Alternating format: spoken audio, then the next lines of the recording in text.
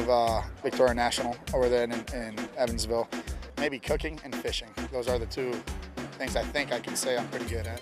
I think I golf to fund my fishing career for sure. If you go to my house, there's more fishing rods, there's more fishing lures that I can possibly imagine. I think I just buy them to have them. By far, that's the nicest fish I've actually caught. 462-pound blue marlin. It took me like two and a half hours to reel it in. I always travel with a $2 dollar bill.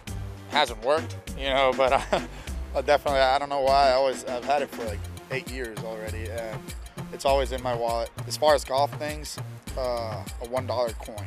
And how about that?